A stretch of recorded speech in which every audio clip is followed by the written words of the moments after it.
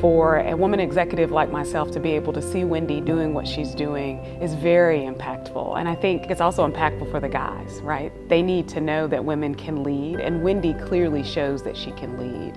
When you look at the issues that are facing Atlanta, we have a lot of challenges, and there are a lot of not-for-profits doing great work, and yet the resources to tackle those issues are not unlimited. And so I think it becomes really important that not-for-profits are working together. What I've been most impressed by is she makes sure that Bank of America as an entity is engaged in causes that are important to this community and that really will move it forward.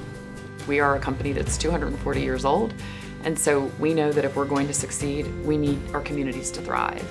So I got involved with the Grove Park Foundation because they are a place-based model and they're a community quarterback.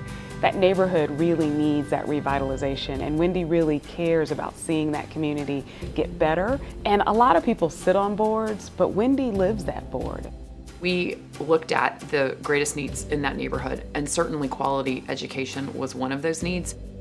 And we actually came up with a unique model that didn't exist anywhere else. So about 4 years ago, the YMCA began to meet with the Grove Park Foundation, and Wendy Stewart at the very beginning was at the forefront of this work to build a brand new early learning center to serve the community residents of Grove Park. We raised money from corporations, from foundations, from individuals, and built a new K-8 school. And then there is also an early childhood education facility that's on the campus that the YMCA runs. And the result is a neighborhood-based school that APS owns. It's actually run by KIP. There's been such a thoughtful way that Grove Park has been approached, and Wendy really was at the heart of that, and to keeping residents where they were, but ensuring that we were offering them high quality services. Well, it's just fantastic, and it's everything we hoped it would be, and it's because we worked in partnership.